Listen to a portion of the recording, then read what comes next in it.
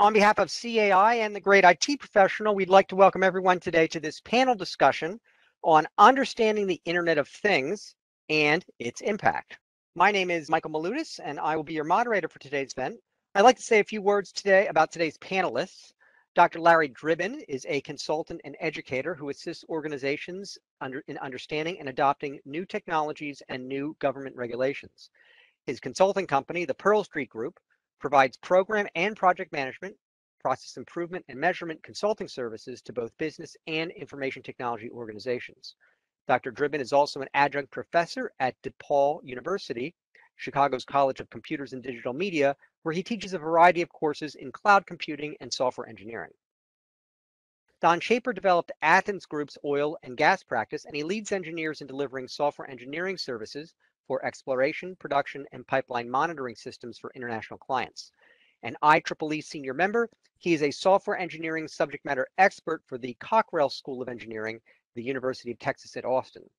Athens Group is available internationally to assist organizations struggling with securing their information and operational technology networks from cyber criminals. They have mitigated Stuxnet and internet trolls. With over 10 patents, PMP, Certified Scrum Master, and SAFe certifications, Henry Will brings innovation, leadership, and soft skills to his successful teams. He has led initiatives in the IBM Watson group leveraging AI services for external clients, and he started a PMO for a London-based startup doing AI work with a top 10 US telecom enterprise. Henry now leads artificial intelligence work on several chatbots for a global firm involved in human capital management and payroll. He's passionate about serving in helping people understand complex topics in a way that allows practical application while also serving as part of his Christian beliefs. So, could one of you give us an explanation or a basic definition of what we're going to be talking about today when we talk about the Internet of Things? So, trying to simplify the whole thing, the Internet of Things is just connecting things together. So, you could think of many examples of this when you think about your thermostats in your home. Now you've got the Nest thermostat and the Honeywell thermostat that connect to all that data that's coming from your, HVAC system to, some central place where it can be processed and analyzed. You could have it on your watch, a smartwatch. You can have Internet of Things on things, medical equipment, Internet of Things. Your car can be connected. Some new cars now today will do things like send information to a central location where it can be analyzed. The Internet of Things is just connecting things together through the use of the Internet. And of course, there's many different protocols for that and different communication types. But when we talk about the Internet of Things, we're talking about connecting things together. Of course, that means there's a lot of data, and all that data can be analyzed, and we can do things with that data. But simply put, it's connecting things together and allowing us to get at the data from them. I'll let one of my astute panelists answer that in a better way, but simply put, that's how I would explain it. Don, want to add anything? Go ahead, Larry. I'll be the cleanup hitter. Basically, the Internet of Things is connecting every possible device to the Internet so that they can be connected, whether or not they need to be connected, and many of them don't need to be. To me, it's many, many things. So we say, what's the Internet of Things? There is no one thing. It's many different things. Connecting your home thermostat to the Internet is one thing, but not nearly as powerful, let's say, as connecting a surveillance system to the Internet that needs to be analyzed to determine if an intruder is into your system. So there's not one thing. And I also want to say it's not just things. We think of it as hardware things. It's also software things. My phone's connected to the Internet, but it's got dozens of applications on it. Each one becomes its own thing. So I think Don, you said that, as of this year, there are 43 billion devices on the Internet. I think you have to multiply that by another number, because a lot of those devices are phones have many, many applications on them that are also connected to the Internet. Yeah, I agree with I agree with all those. I think the idea that the Internet of Things, that all of you out there as participants in this are are experiencing. Larry's right. When I did some research on it, by the end of this year, we're looking at about 46 billion connectable devices on the internet. Now, I said connectable, not connected directly to the internet, because um, that's about 6 devices per person worldwide. And there's about going to be almost 8 billion people in the world by the end of the year. But one of the issues is we don't have enough internet addresses to connect all those. So there's ways that there's subnets, and it becomes a very complex type of a system. When I think of the Internet of Things, we do an enormous amount of work in the industrial Internet of Things. And I can talk about that at length later, but that's almost another, it's kind of another genre of the Internet of Things that I work with on a daily basis. So, Michael, did that help Yeah, give no, you a that was a confusing wonderful. answer as to what it is? Yeah, as usual, you guys have given me a wonderful start to the discussion. Very, very nice definitions. But help me understand something here, though. I mean, it's cute to kind of tie your thermostat to your watch to your coffee machine, and I'm sure that people can get, have fun with that sort of stuff. But what is the business? What is the ROI? What is the business case that would be driving this? I'll give you when in an industrial Internet of Things, we work in offshore oil and gas, and we do the software engineering for these very large, enormous platforms. Each one of these platforms costs between $1 and $1.5 billion US, and on that we may have 300 separate sensors that really have their own address on the rig. You collect the data from those sensors, and that tells us how each one of the subsystems is running.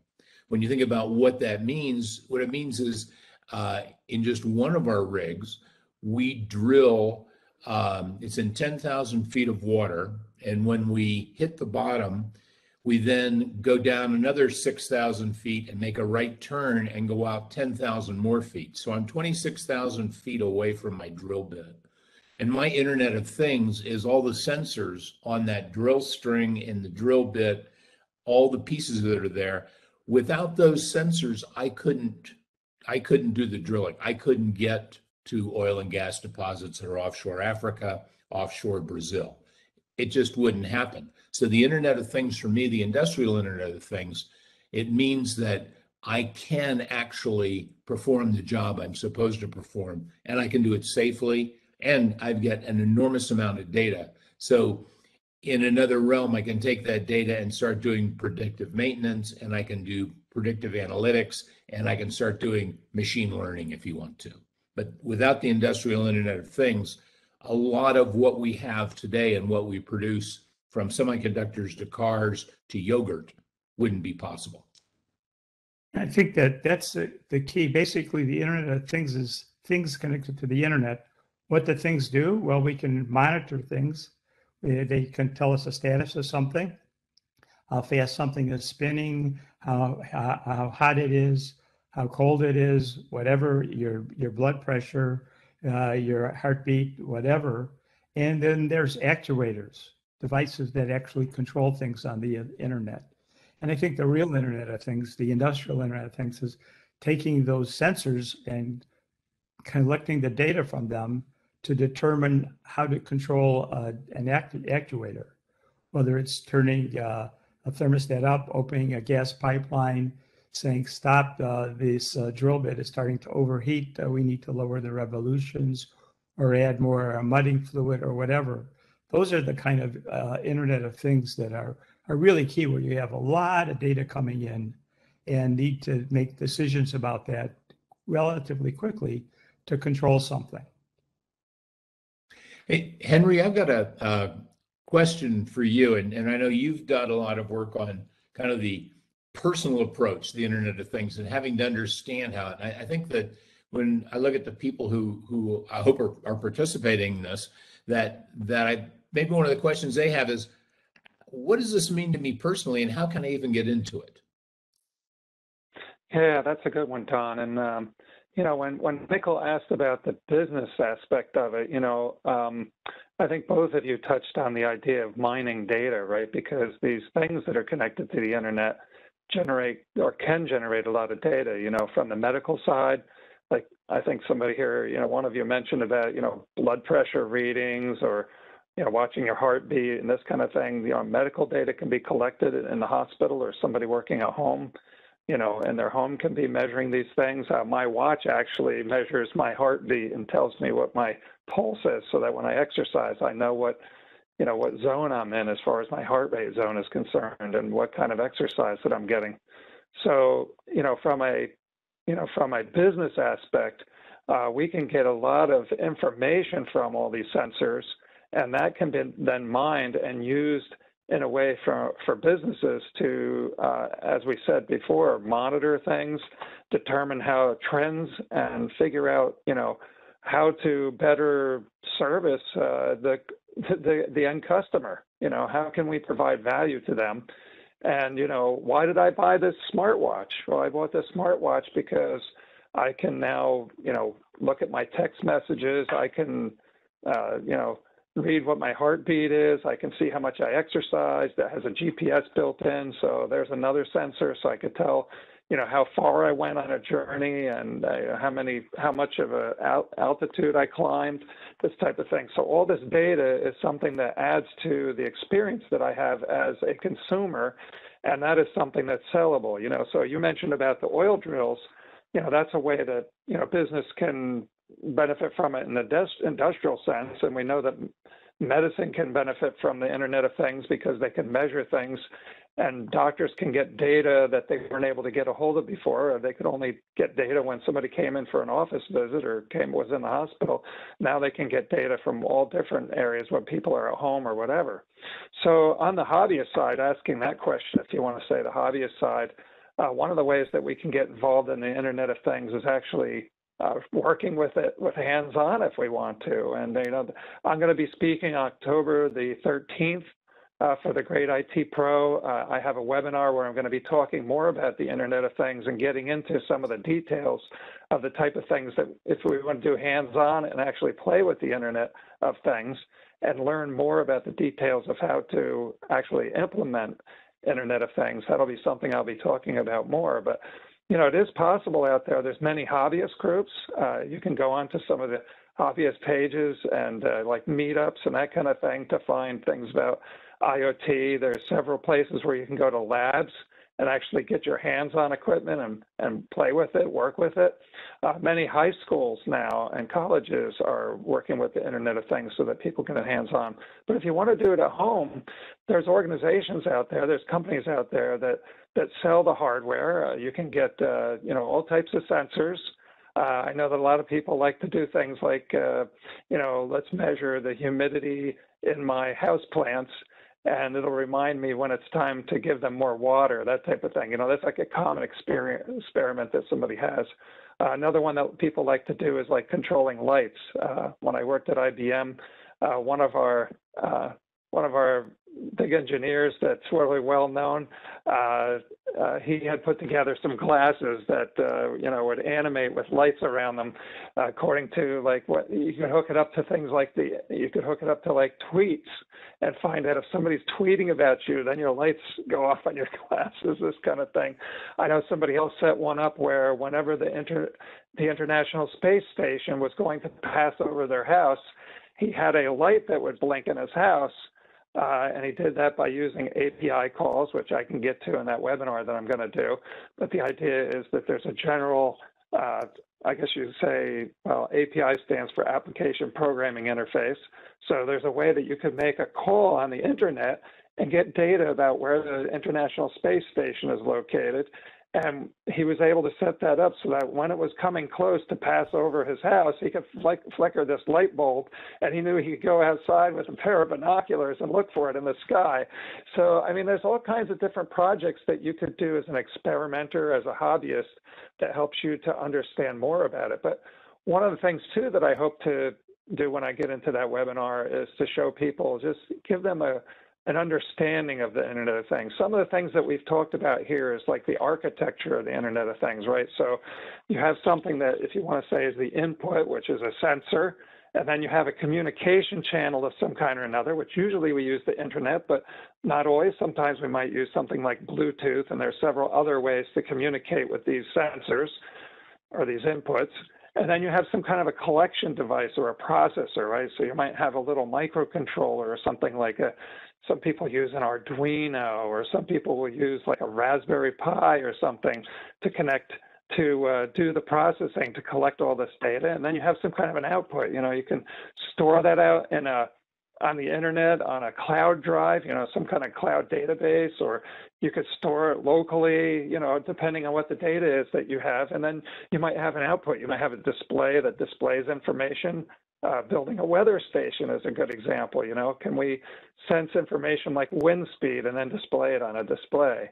That kind of thing. So there's lots of different ways that you can experiment with it, and just learning about how experimenters use it, I think, is a good learning experience too. So I hope some of you might think about coming to that webinar coming up October 13th. I think we want to make a distinction, though. To me, that a simple reading humidity in a plant and then deciding when to water it is not necessarily the Internet of Things. It's a closed loop feedback control system. But the real Internet of Things, I think, that Don and I are talking about, are where you're putting massive amounts of data that need to be analyzed. And that's not really the hobby world. The maker world is all over. I mean, I got a number of Arduino projects that I'm doing in one of my hobbies. But that's, to me, far different than the kind of Internet of Things that we're talking about there. And I think that's one of the problems. The Internet of Things is not one thing. We need to differentiate, and I don't think we explain it very well. A small closed-loop feedback system, let's say your house thermostat, is one thing, and that doesn't need the internet at all. It happens to do the internet to send data, in my case, to Honeywell or to Nest to do something, but it's not very useful. And I think that's one of the things, that there's an awful lot of hype on what the Internet of Things could do.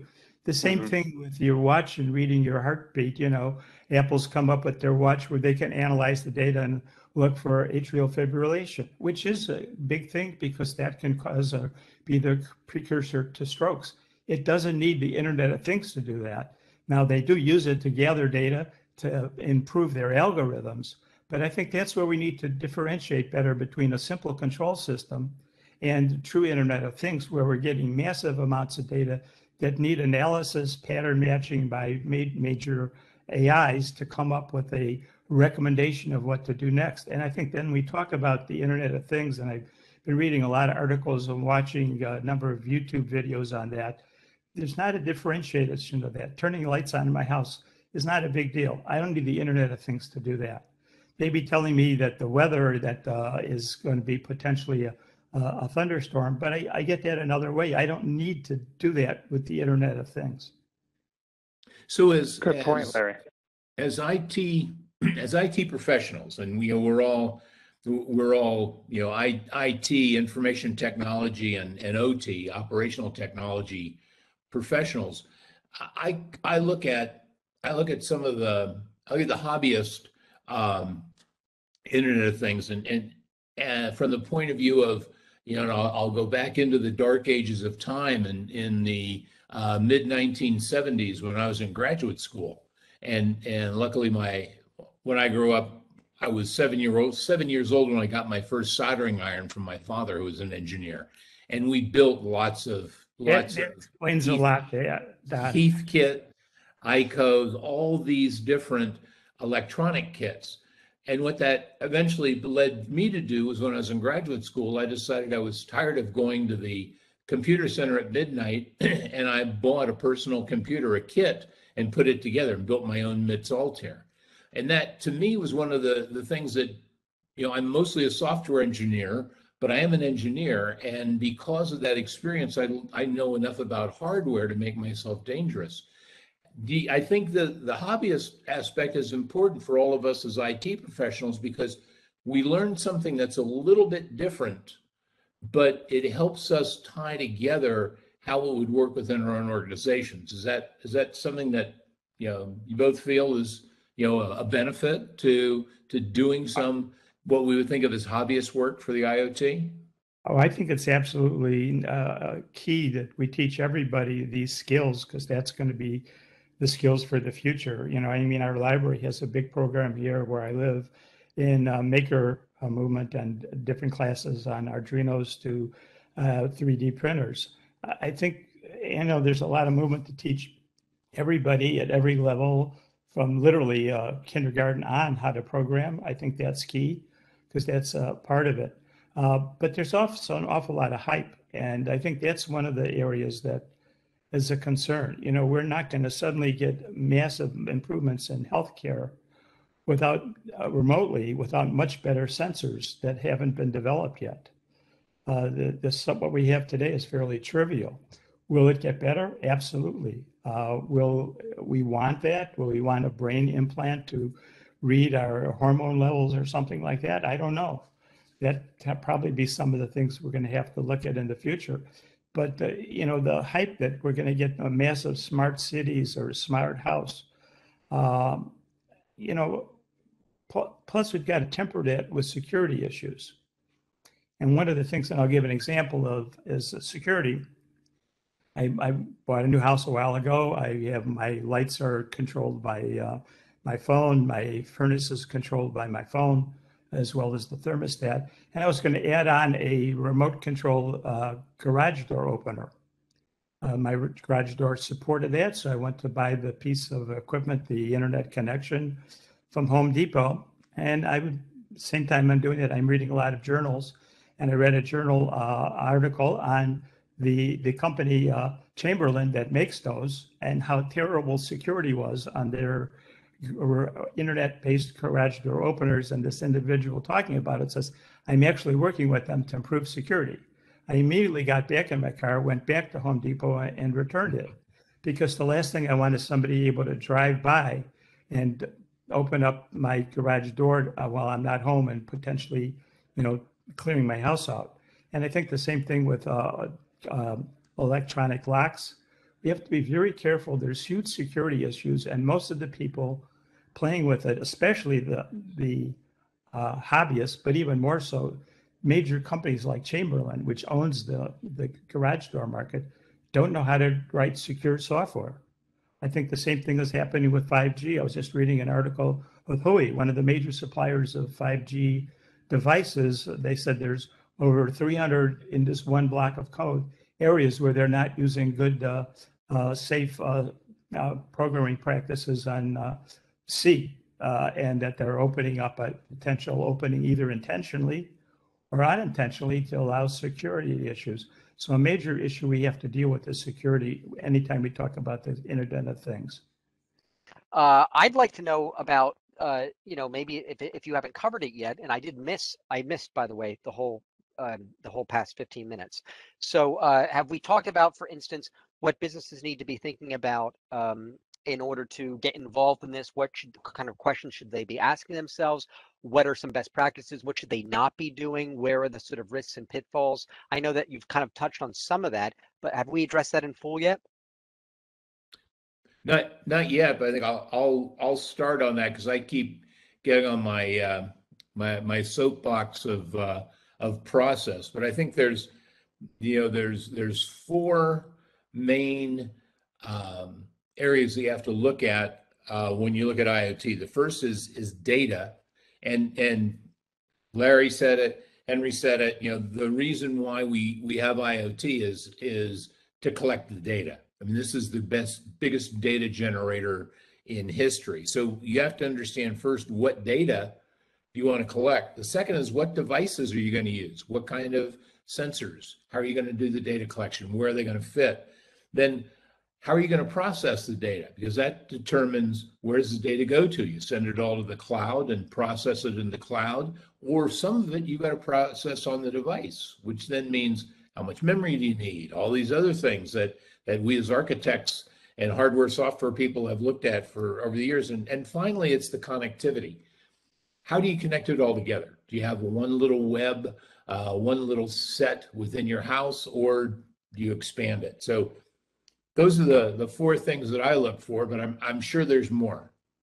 You definitely covered the one very important area is, trying to find business value in it. And then also the other thing too is, making sure that you have a good architect.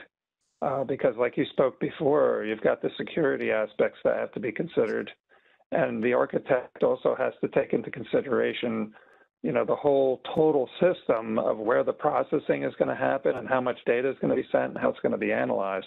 But I think from a business perspective, businesses need to think about, again, one of the things I mentioned before is what's the value to whoever the customer or the consumer is going to be, whether it be in an industrial application, medical, or whatever industry it is, or whether it's in the consumer industry. You've got to think about, what is the value going to be to them? What's the value add that's going to make it to the point where they're going to say there's a good return on investment there and it's worth them spending the extra money.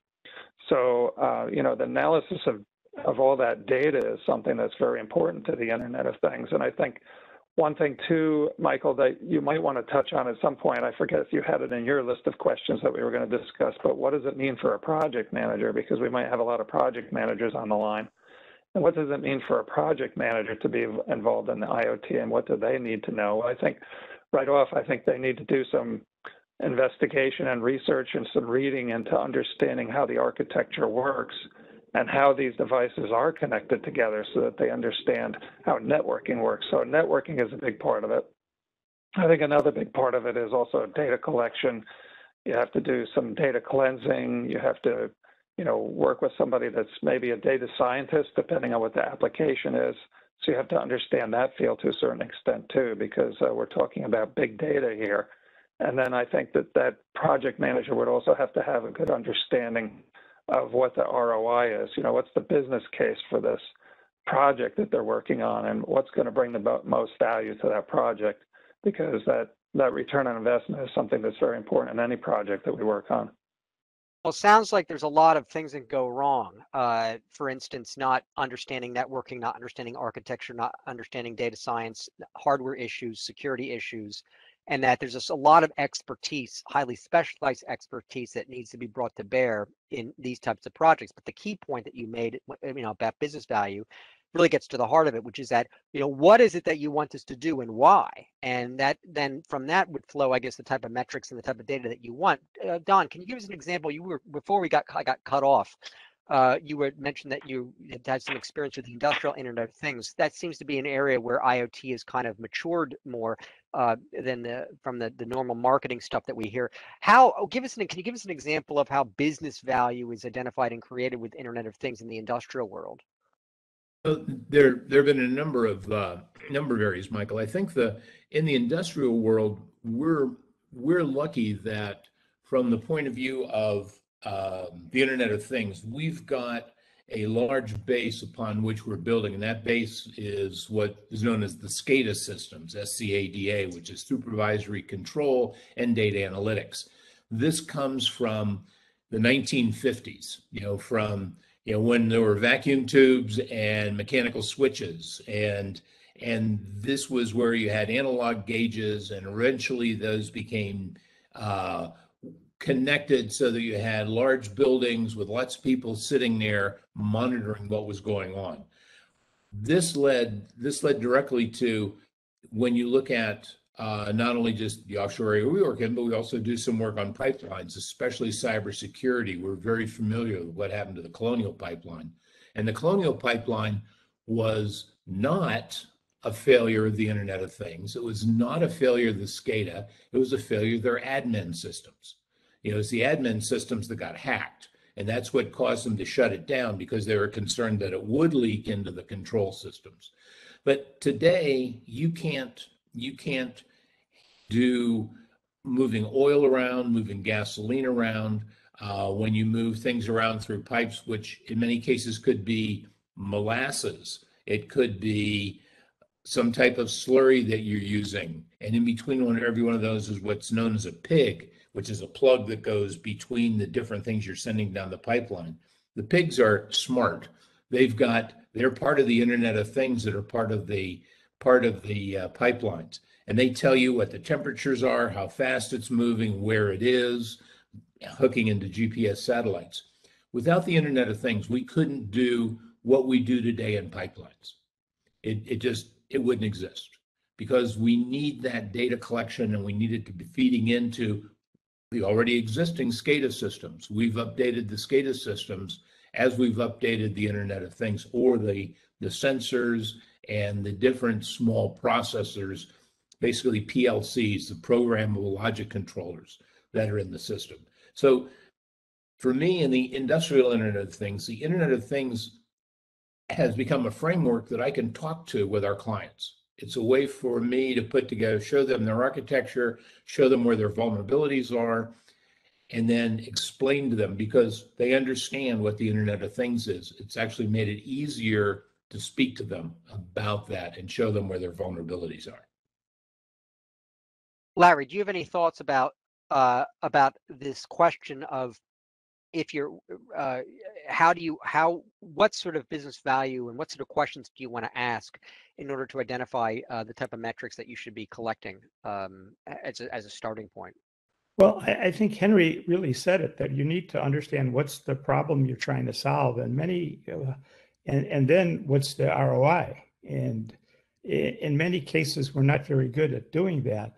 But there's another issue here that I think is important, that it's hard to sometimes understand the problem we're trying to solve, or the solution. I'll give you an example of, let's say, the smart metering system for electricity or power.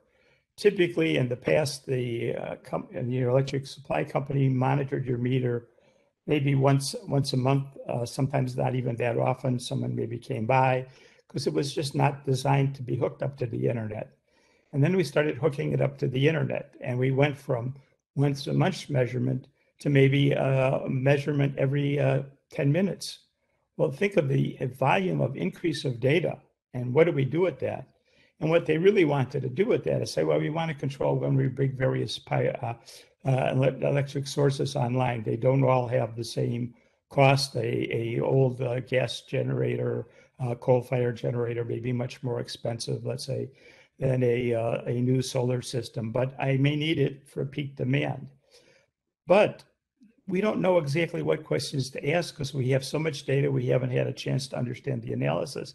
And we don't have the control system in place to do much with that. You know, what we get now, people coming up with their own solar. Well, the basic electrical grid isn't designed for homes it's basically designed one way: supply to your house, not from your house back to the supply. So there's all kinds of issues that we need to figure out. And that's why there probably needs to be a lot of exploratory analysis to try and figure out what we need, how we determine that. And that's going to require a lot of data, a lot of analysis, but it's not necessarily going to yield immediate ROI right away. And I think we have to be prepared for that. How many do we really have a smart grid? How much batteries do we need? What kind of batteries? How often do we need to do that? That whole economic analysis of what to bring on what and how you're using your power. Can we really give you lower power because you're in a peak demand? Most houses aren't designed to do that. Some businesses are. So there's a lot of issues and questions along the way before we really get to the real value of this. And I think that's one thing where the hype is taking over. Oh, we're going to connect everything to the internet. We're immediately going to get value. It could be 10 or 20 years before we get value from this, because it's going to take that long to replace the grid system with a better grid. In just the case of smart electricity, just in that one area. When you keep mentioning, you keep emphasizing how much data we're talking about here. I mean, does this sort of open up an opportunity for machine learning in terms of facing the challenge of this analysis, or are there more simple techniques that can be used, mathematical processing, regression analysis, without having turning to machine learning? Or does this in fact open up a huge opportunity for machine learning, for deep learning perhaps, for finding value and from massive amounts of data where we don't even quite know, where the value is? I'm going to give you a quick answer, and then I'll let either Henry or Donald. The answer is yes and yes. It does allow for major machine learning. And I don't even say machine learning, artificial intelligence, because when you're analyzing a lot of data, you're not necessarily doing machine learning to try and find patterns that make sense. But sometimes very simple algorithms work just as well, if not better. And I think that's where the data scientists are needed to help figure that out. Once we figure that out, for example, with the Johnson and not the Johnson, with the Moderna and Pfizer vaccines, we had 7 cases of blood clots causing issues out of 70 million shots, people that were inoculated. You know how small that is? The wrong people could have said, that's an outlier, let's throw it out, versus analyzing it, which I think we're very good that the FDA has in place the mechanisms to don't throw things like that out, to say, it's not an outlier, it's a potential problem, and we need to be careful when we give these vaccines to various people. Henry, you've got some experience in this area. What do you think? Yeah, well, definitely depending on, again, it gets back to the application, right? What is the ROI on it? But, anytime that we talk about big data, we're definitely thinking that, sure, Michael asked if, this is something that simply can be measured. Sure. I mean, could we take data and put it into a spreadsheet and analyze it manually? Yeah, we can do that. But when we're talking about big data, we're talking about massive amounts of data. Then it gets to the point where you have to automate it. And what's the best way to automate massive amounts of data is to use some analysis, right? Tool for analysis. And of course, we look, now these days we're going to be looking towards some kind of machine learning or deep learning to do that with, right? Basically, when I like to explain machine learning is all about trying to find some way to mathematically represent trends in data, or the way that data points relate to one another, right? We talk about, linear regression and other types of regression. Those are machine learning algorithms they're just examples of machine learning algorithms. And the idea there with machine learning is to come up with some way to represent data in a more simpler method, right? So for instance, we might get tons and tons of data from, I worked on a project years ago where we were collecting data from an aircraft engine because they were having problems with these engines where they would just all of a sudden just disintegrate or blow up. And they wanted to find out, what caused this to happen, and is there any precursor, any information that there would be available in advance so that they knew when these engines needed to be serviced or something so that they could catch them before they ran into some kind of a catastrophic event. So they were collecting massive amounts of data. Well, back then, the amount of machine learning that was available, there was a lot of it. It wasn't as easy to do as it is today, and they didn't have the Internet of Things back then when I worked on that project.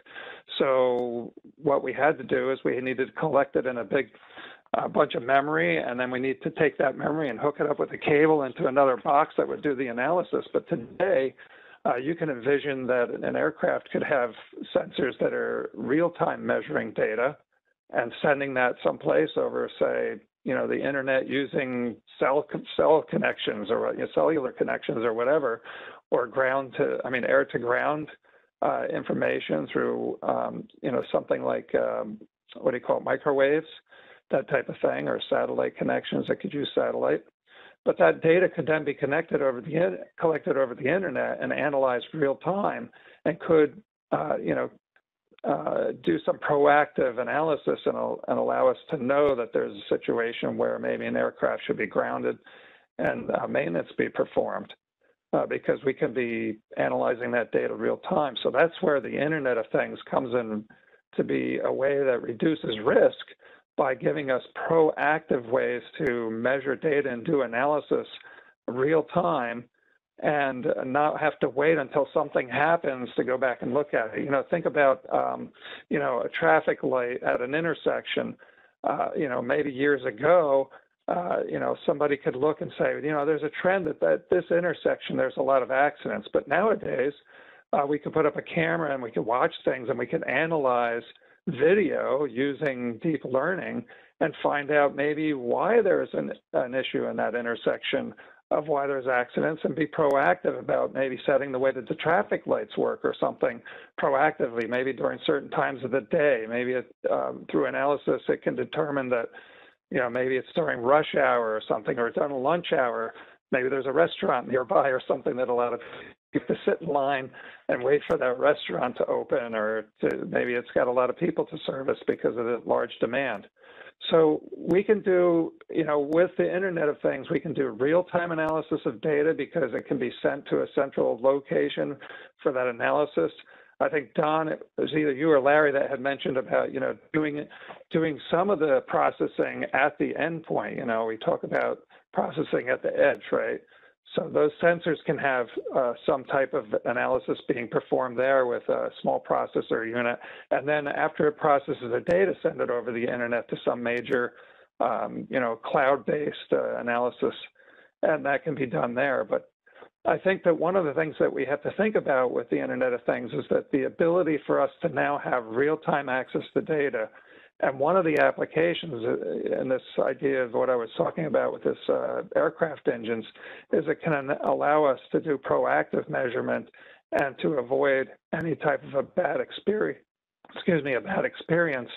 by doing that analysis real time in advance and proactively so that we can make decisions ahead of time. Now, businesses can use data the same way to make business decisions because they now, through the Internet of Things, can have access real time to data and make decisions on the fly for things that businesses need to make decisions on. Like, for instance, going back to the aircraft, what the locations of their aircraft, if there was some kind of a weather situation, how might they proactively place where the airplanes are ahead of time so that they can work around a storm or something. So these type of things are something that the Internet of Things opens up to us.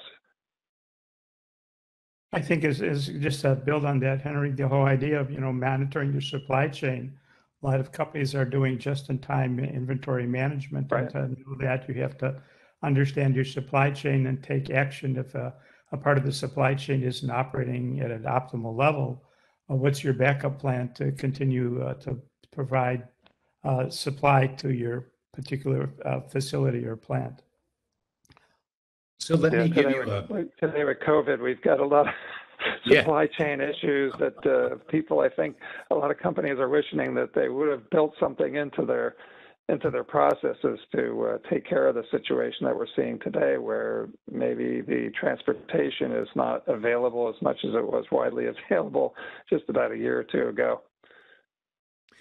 Let me go to another use of the Internet of Things that many of us may find useful, because we probably all shop for groceries, and being in Austin, Texas, and having been in Austin now since 1988 this time, we've done a lot of work and seen a lot of things happen of companies that have come out of Austin. One of those is Whole Foods, and I'm sure most people are aware of Whole Foods.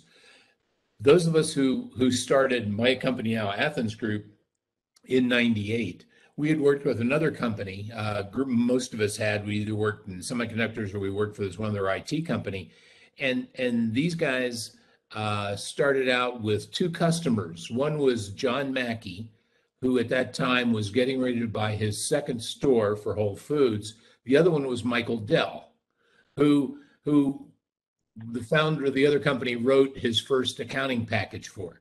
So we're familiar with these two large retail, the retail organization of Whole Foods, Dell Computing, which is the world's most successful screwdriver shop. These are two real interesting companies. We did work for Whole Foods back in the early aughts, middle, probably 07, 08, 09. One of our consulting groups worked with them because they were looking at pricing models.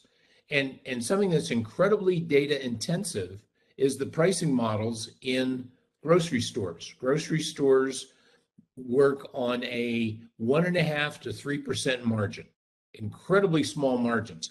Any pricing differential matters. And what we put together for them was that they were already collecting data. Every tag had an RFID on it. So it knew what it was. It also knew the count that was in the inventory. And you could see from the point of sale system who was buying what. and what was popular and what wasn't. And in real time, we would adjust the pricing models based on all the data on a per store basis. And we wrote a patent on that pricing model because it took at the store level, it collected the data and ran it through a model. And we're basically using Chebyshev polynomials, eighth and ninth derivative polynomials that figured out what the next price point should be to sell more. And it was done instantaneously in real time. But we couldn't have done it without the RFI chips, without the readers, without the point of sale systems. All of those, when I think of the Internet of Things, I think in retail, that's an example of the Internet of Things. Yeah, absolutely. And I think as Henry says, this idea of moving to the edge, one of the issues with reading monitors and controlling actuators or control systems is latency. And when we have a wired internet, that's pretty consistent. But a wireless internet, the current 4G technology is not very good. It's 30 to 70 millisecond latency. And so as we get new devices that we need to respond more quickly, we need to figure out how to reduce that online latency, the wireless latency. And that's one area where I think 5G will go along with the Internet of Things to help reduce that latency to the point where we can add more devices that require more fine-tuning control. So I saw one question in there in the question that I thought was interesting, and I'm not sure I know the answer, but is there any organization that rates devices on security of internet-capable devices? And I don't know of any. I don't know if UL is doing that or not. It certainly could. I think that's probably something that we need to put in place either by law or by agreement that devices need to be, not only are they electronically safe, but are they secure, safe? And UL might be a good thing so that in the future you don't buy a device to put on the internet or maybe can't even sell it without it being UL approved for security. But I don't know of any other organization doing that. Do you, Don or Henry? I don't. Henry, do you? Companies out there that, like, for instance, if you're trying to come up with a device, there's companies out there that will do security audits for you on an IoT device. But I think what the question seems to be is more along the lines of how can we as a consumer know that the IoT device that we're buying is secure enough? And I think the only way to do that is to go back to that, maybe before you make a purchase, going back to the garage door opener, I think go back to that company and ask them, what did they put in place to check the security? And did they use a external third-party organization to do a security audit to find out whether it actually is secure? So that's one thing that we can do as consumers. But if you're in a business, if this is a business situation where, say you're a project manager of a IoT project, one of the things that you're going to want to build into your schedule is to have some kind of a security audit done. And maybe depending on the application of that project and that end product that you're coming up with or service that you're coming up with, is that you may want to then publicize what your security process was to make sure that it was secure, and whatever audits you had done on that device or on that service that you're going to launch.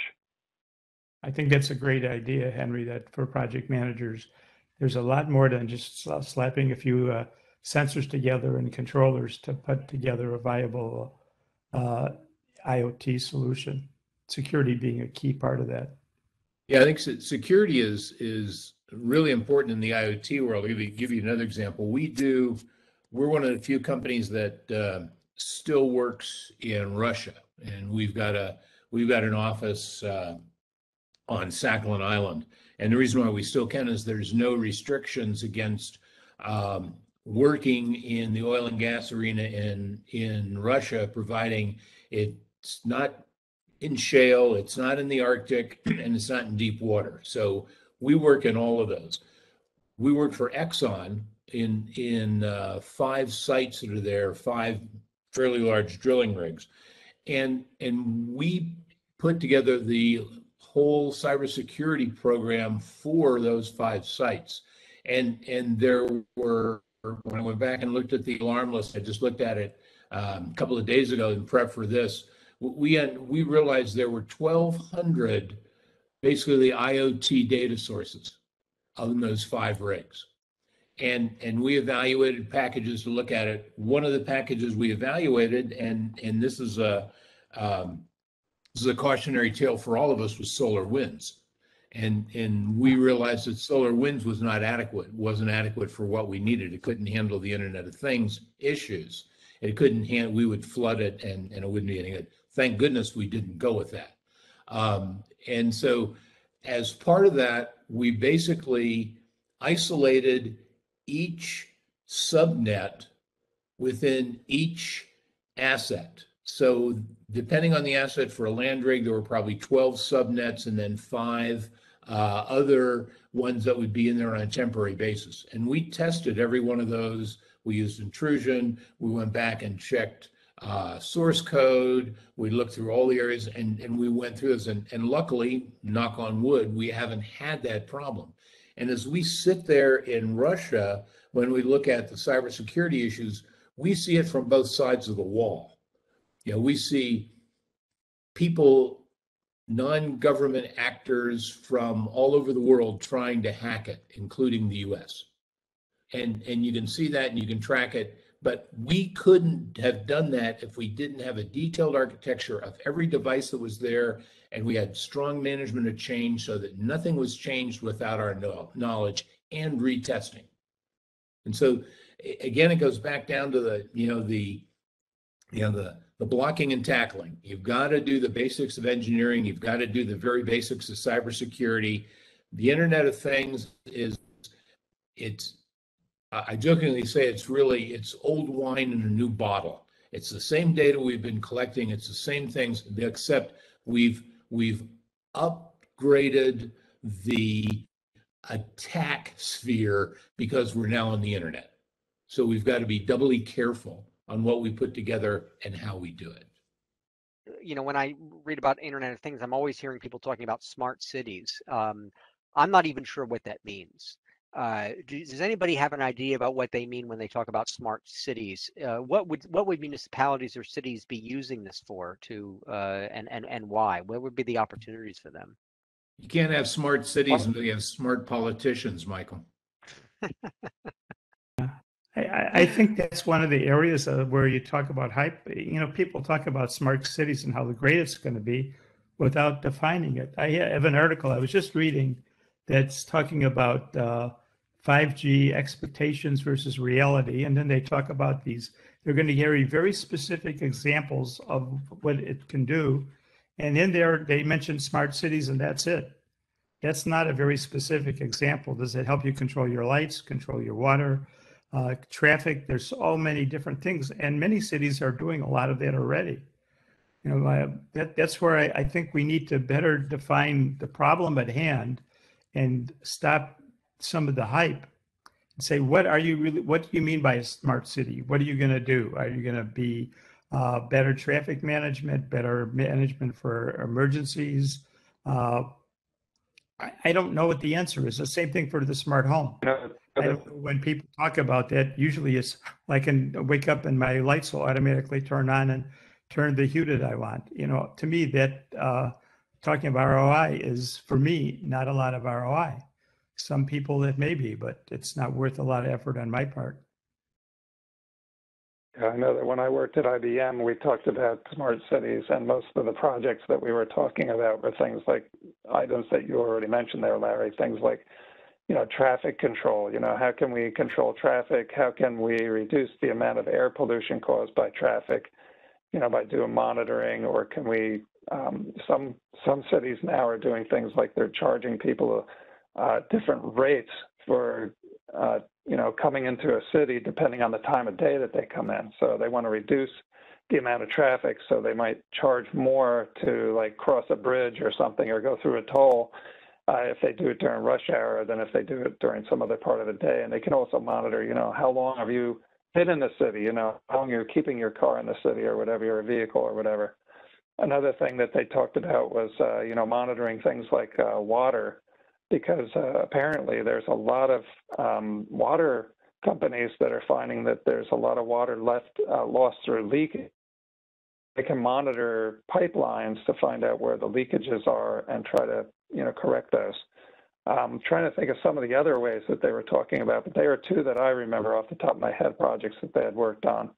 I know that there was also an application that they had talked about with IoT where they were monitoring, animals in Africa, if I recall. There was a certain species, and I can't remember what it was exactly, but there was an endangered species where, they tagged them and they could watch where they were going, and from that information, they could try to track down to find out where the poachers were that were attacking these animals, because these animals were mostly, the victims of poachers, and they wanted to track the location of the animals, and then they could find out, where the poachers were and where they were being attacked by where the location of the animals were and what they were finding out about them, whether they were still moving and that kind of thing. So, as far as smarter cities are concerned, yeah, I think there might be applications there, but I hit on the point, that, whenever we market IoT things, we're always looking for a market, right? So cities might be one market, could touch those politicians and see if they can't bring value to a city. And I think the same thing is true of consumers. Everybody's always trying to come up with some new idea that might wow us and make us think that it's going to be worth a lot. But I think, Larry, as you said, whether I'm going to have an IoT device that I turn it on or start my coffee in the morning isn't a big deal. I can put a timer on my coffee maker, and I can walk down the stairs and push the button for the light. So some of these things maybe aren't as much value as they are hype. And it's just, being able to tell somebody, hey, I've got this really cool thing that does such and such. But then when we find out after we've had it for a while that maybe the value of it to us isn't all as much as we thought it was going to be. Well, two aspects of that. One is these cameras to watch for people running red lights. Red light cameras. That was a big thing and sold to improve safety. In reality, every analysis I've done is they're only doing it to get more money for the cities, and they actually they don't reduce any major accidents, and they cause a lot more minor accidents. As somebody realizes a red light camera and they hit the brakes, and someone hits them as a small 5-mile-an-hour rear end. So we got to be very careful when we go to ROI. Another thing, here in Chicago, we have something called Shot Spotter, where they have microphones all over areas where there's high crime to listen for gunshots. And from that, they can triangulate to see where it is and get the police there literally almost as it's happening. And one of the universities just did an analysis of the data and said of, 12,000 or something like that incidents, there hasn't been one that had involved in a major arrest or a crime reduction. On the other hand, the Chicago police says it's a great thing. We love it. So what's the real ROI there? I think we have to be very careful. I think, Henry, your ideas about what's the problem we're trying to solve and the solution, and how do we measure ROI is real key. And in many cases, we're not there yet. This is going to take years to figure out, and honest politicians to say the right thing. Because I understand it's a revenue source with these red light cameras for many small cities, but let's be honest of what it's really doing. It's not doing what we intended to reduce accidents. I apologize if this question was covered during my absence, but I also read a lot about how Internet of Things requires low latency, high speed, high bandwidth. Does that in turn necessitate a full 5G rollout before IoT can become a fully commercialized, reality? Or are there other possible solutions out there that will provide low latency besides like 5G? Do you have any thoughts about that? Was 5G discussed at all? I'm going to answer real quickly, Michael, and it depends on the problem. If you're a wireless device that needs to respond to sensors in microseconds or short milliseconds, then you need 5G. How many devices need that? If I'm dealing with something, atrial fibrillation, it's not in the microseconds, it's in minutes. And you get an alert that notifies your doctor, can notify the hospital. We don't need 5G for that, but everyone's hyping it up. And I think the key is, where do you need low latency? If you have wired connection, you already have low latency. It's in the microseconds.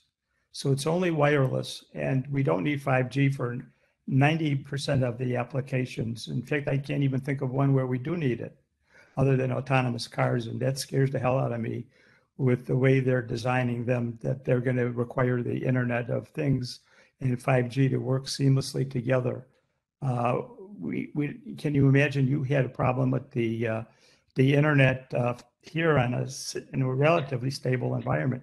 Can you imagine that on a highway in the middle of Iowa, that suddenly the sensors go out, but the car doesn't really know what to do and keeps on driving into a wall or into a truck or into an emergency vehicle? I don't think that's the right solution for that today. Maybe in 50 years, but not today. You know, one of the things that I wanted to mention that goes with that question that you asked there, Michael, was that when I worked at IBM, one of the things that we had done there was they would have usually annually would have a competition of sorts, trying to find people that could apply some of the offerings that they had at IBM, and could they use it for some common good, you know. And one of the teams that had done this, I think this is maybe going back about 4 or 5 years ago now, was they came up with a project, they call it Project OWL, if I recall. I think we could Google that if we wanted to. But they had these units they called, they had ducks and geese or something like this, but the idea was that they were using a frequency that we don't use very often for connecting things, but this frequency allowed them to talk to your cell phone.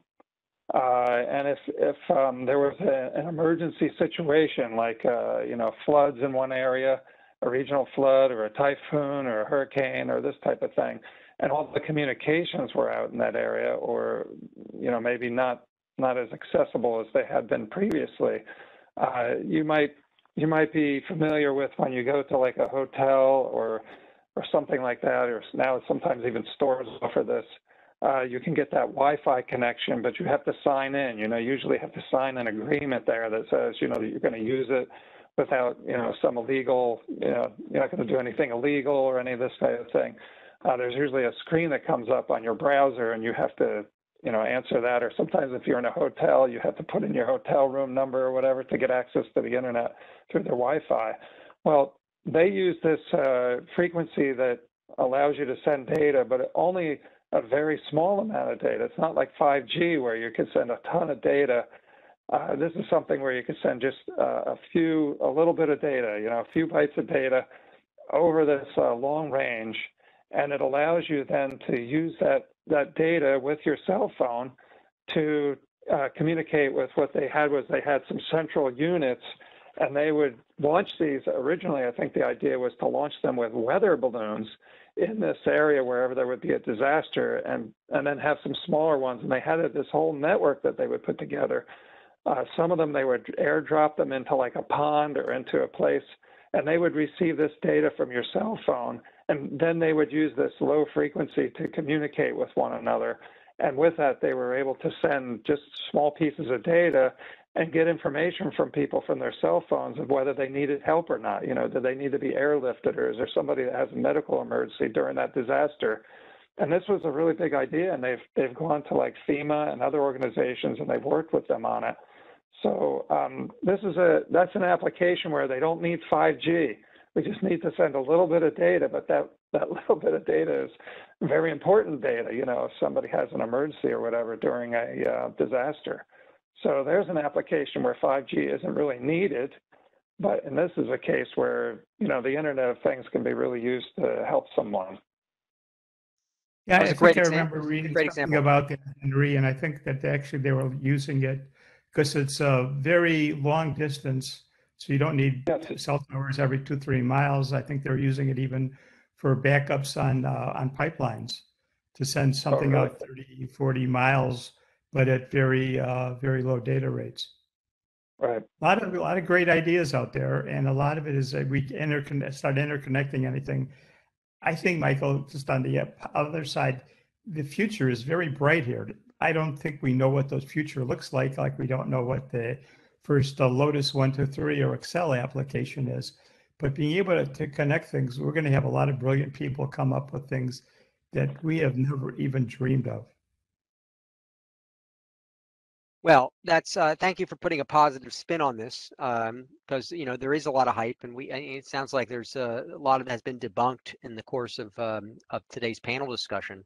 So I appreciate the positive spin.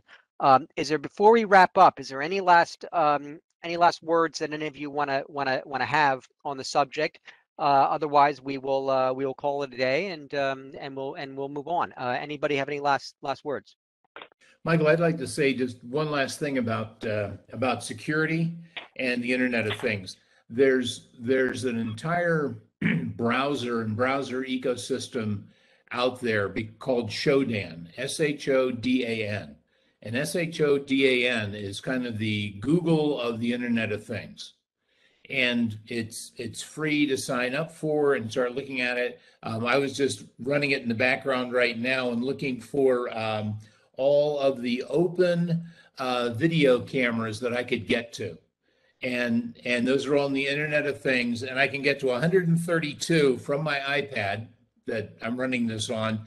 And, there's several in Italy, Russia. In fact, the one in Russia is already marked as a honeypot, which is the place where you try and scam the scammers, the hackers. So that's available to you today. You can look in your city, you can look in your organization. Before I walk into a meeting with clients in, say, an Exxon facility or British Petroleum or something like that, I always run Shodan, and I show that on the screen and show them what vulnerabilities they have in their own facility at that point in time. So I can't emphasize enough that if you're in the IT world, you don't know what people have hooked up to your system. You don't know how many webcams somebody may have put out there and are hooked to their laptop or their desktop. So these are things that you can be proactive today in your IT organization. Bring up Shodan and take a look and see what you've got. Good tip. Good tip. Henry, Larry, any final words before we wrap up?